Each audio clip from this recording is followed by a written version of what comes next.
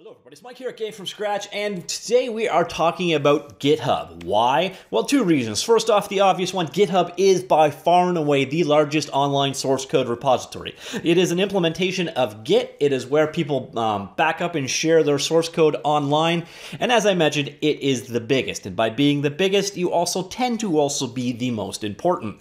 Secondly, well, Microsoft bought them. And this goes back to August of last year. Microsoft acquired GitHub for $7.5 billion. Now, when Microsoft acquires a company, one of probably three things happens. Number one, it goes away. That one kind of sucks. I miss you, Havoc, wherever you are.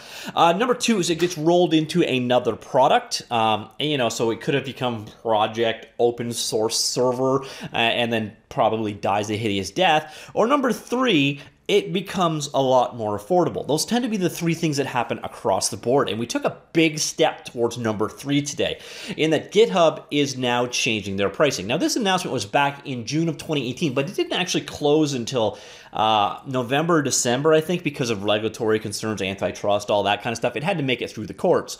So Microsoft has only been in charge of GitHub for a couple of months now, and this is their New Year message to all of us. Now, if you've read the spoiler graphic on the way in, you know exactly what it's going to be. Unlimited free private repos. So the number of repositories was previously kind of what made you buy the commercial version.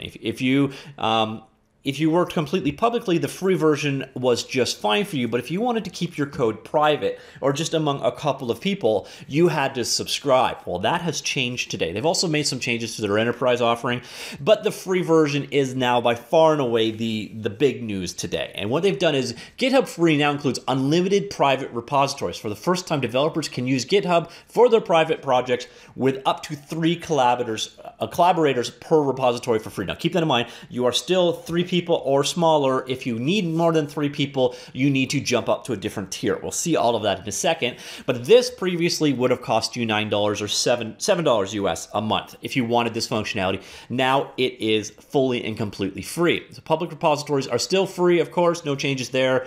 And you can have unlimited collaborators on a public repository. So now really the difference is you have unlimited free private, and those private are limited to up to 3 collaborators. So if you've got a 4-person team, well, this isn't great news for you. But if you've got less, it is great news for you. They've also made some changes on Enterprise, new unified product for Enterprise Cloud, formerly GitHub Business Cloud and Enterprise Server, GitHub Enterprise.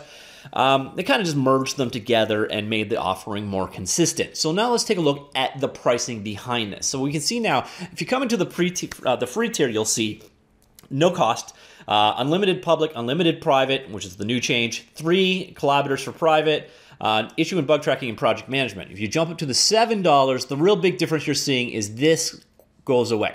So you now have unlimited collaborators, and then you've also got advanced code review tools. So those are for the 2 kind of individual tiers. So most indie developers will be in one of those 2 areas.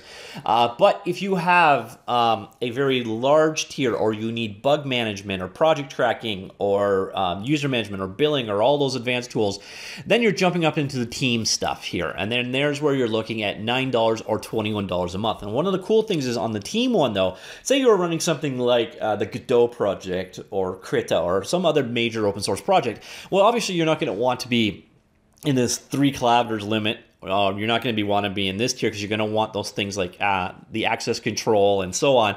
Well, if you're an open source team, the $9 team option is available for completely free for open source projects. So I don't know that that is new. I think that might have been there all along, but it's definitely worth pointing out. Now, one thing that's interesting in all of this, and I can't find a reference to this, but I believe there is a 1 gigabyte limit on repository size. So if you're looking at games with huge assets, you're still going to look at some kind of LFS problem for your larger assets, or you're going to just store links and put those assets in some place like a Dropbox account or something like that. But do be aware, and again, I can't, it's not listed here in the pricing tier by any means, but I have consistently heard that there is a 1 gigabyte size limit on all repositories. So take that with a grain of salt. I'm trying to find a direct reference to it, and I have not not yet, but I have consistently heard that, so do be aware that that is a limitation, but that is also a limitation that should be quite easily worked around. So really, in a nutshell, the big thing, the huge piece of news here is really just this guy right here, and then these guys have been restructured and streamlined and cleaned up a bit. But this unlimited private repos just made it so a lot of people that are currently paying $7 a month so that they can have their code private now no longer have to. And that's kind of a cool move. So as far as being the first major action since Microsoft bought GitHub, this one's a pretty sweet one. I don't see any negatives here. I'm sure there are going to be some people out there that, I don't know, they're going to hate on this for some reason or another. But so far under Microsoft stewardship, GitHub has definitely improved for the average, entry-level free-ish user because of this one. Now, do keep in mind, one of the big reasons why they were doing this, or why they can do this, is that $7 a month, probably, I would be willing to bet, was what was keeping GitHub alive. I bet you that's where the majority of their customer base actually was.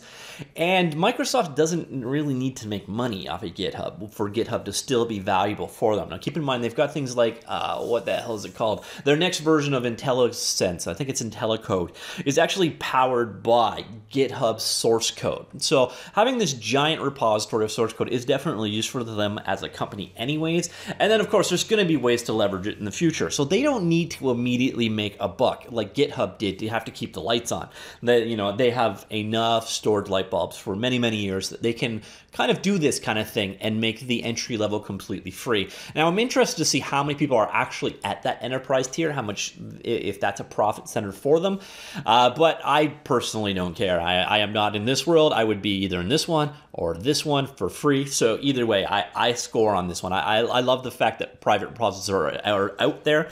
Now, another thing I should point out is that there are alternatives out there that also offer private repositories. So this is nothing especially new. This was one of the big things about GitLab, for example. But as I mentioned at the very beginning of the video, GitHub is kind of the default in people's minds. It is the biggest, and that gets it a certain amount of traction.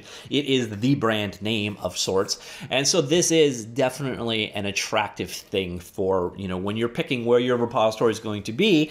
Let's say you have about half your code you want to make public and half code you want to make private, or you're doing staging where you only want a small number of people to see it. This is a big tick or check box in GitHub's favor. So yeah, definitely a interesting development for GitHub users. I'm wondering, are you currently a pro user? And if so, are you going to be dropping down to the free tier? And there's one of those things, they've really kind of, that's it. That's like the major thing here is this unlimited collaborators. God, that's a hard word to say for me today.